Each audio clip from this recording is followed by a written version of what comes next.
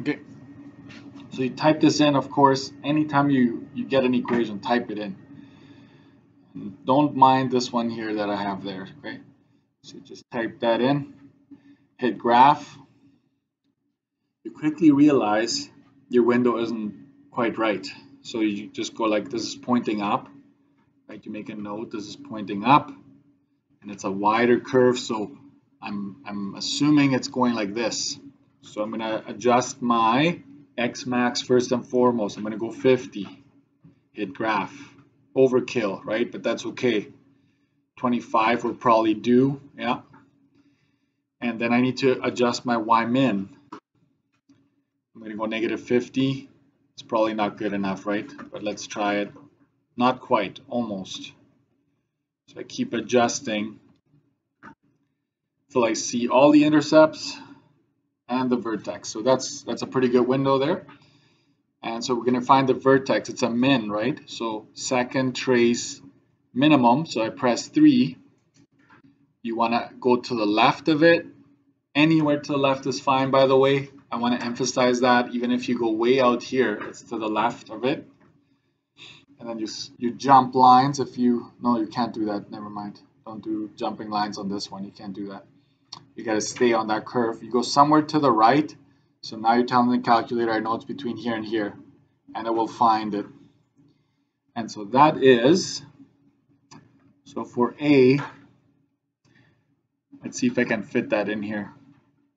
That would be 3.56 negative 55.08. If you have that, you would get the marks today. But I would say second trace 3 or min would be something that I would be looking for. Otherwise, you get a K error for keys missing. Okay, so that would be half a mark off. The y-intercept, this isn't general form. That's why I just gave you half a mark for it, because you just stated, right? Straight from the general form, boom. But you could use your calculator, sure, why not? X-intercepts, I'm going to say this, y2 is equal to 0, and then just second trace 5, okay? And so we go second trace 5, go to the leftmost. That's good enough. That's close enough, by the way. Enter, enter, enter. And so that's negative, let me see here, negative 8.17, 0. Anybody encountered the weird e to the negative already at all while you did your homework? It will happen, so make sure you see. You should know, based on what it tells you on the screen, that y is equal to 0 no matter what shows up here. Like if you get like a 5.71, just keep looking, it'll say e to the negative 15 or something, right? It is 0. So here 15.30, right? That rounds to 30 because it's 296, right? So you get 1 mark for each correct x-intercept there. What is the domain and range? My domain, so this is how you actually, I don't know if I was, so if you're missing the D, that's fine today, but you could say squiggly brackets and then it's all reals, or you could use this notation, which is called the interval notation. That's fine. That'd be half a mark. And this one is a full mark. Y, because it's pointing up, is greater than or equal to the y value of the vertex. So I got to go up here and use that negative 55.08. Whatever you got for your y value here, I would honor it here. Okay. Or you can say negative 55.08 all the way to positive infinity, round bracket, square bracket. Square bracket means it's included, right? Those are the y values that are allowed. Either one is fine. In Intro to Applied and Pre-Cal, I don't think they stress the squiggly brackets. I think they tell you this is okay, but in Applied, the province takes marks off if the squiggly brackets are missing. Okay. So when I teach intro to applied pre-cal, I actually warn my students as like that just put them down because you can't go wrong with that even in pre-cal. Okay, so 1.5, so half for domain and a full mark for the range. Okay, it has to be exactly like this. I would take off half a mark if the squiggly brackets are missing, but I would take a full mark off if the symbol is wrong, right? The inequality has to be pointing the right way. And now the fun part, which is the graphing part. So yes, use your calculator to help you out. So I noticed there's a bit more of a focus on quadrant. What is this one again? 4, right? 1, 2, 3, 4. Remember? So there's a bit more here. Definitely 3 and 4 is where the action is happening. So I'm kind of gonna replicate that.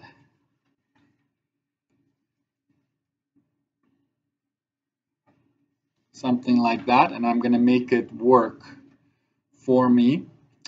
And I look at my x-intercepts here, -8, 15. Okay, so let's see here. I might have to extend this a bit. So if I go 2, 4, 6, 8, 10. So this would be -10. And I'm going to use the same scale, 2, 4, 6, 8, 10. 2, 4, 6, 8, 10. Right? So I'm using a consistent scale. I'm going to use X there, and my vertex is at 3.56, -55, right? Sorry, you can't see that, right? So I need to go all the way down to -55 and make sure the y-intercept is also included. So I'm going to use a different scale here.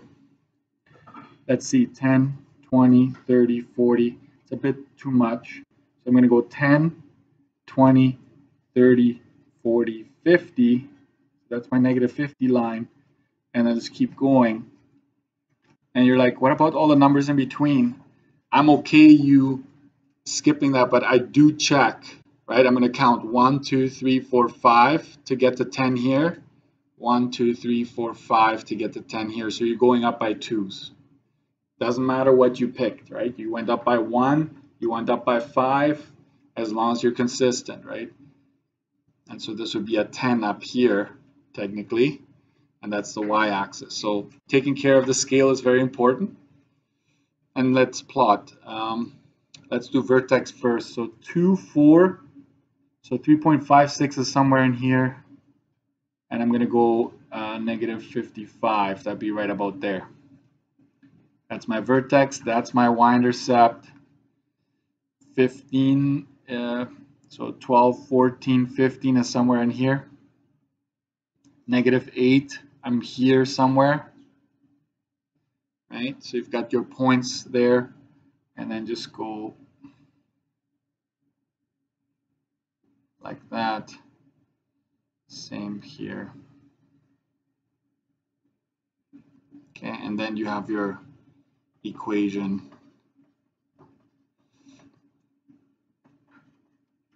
There. So that is all you need for that. That would be 3 marks.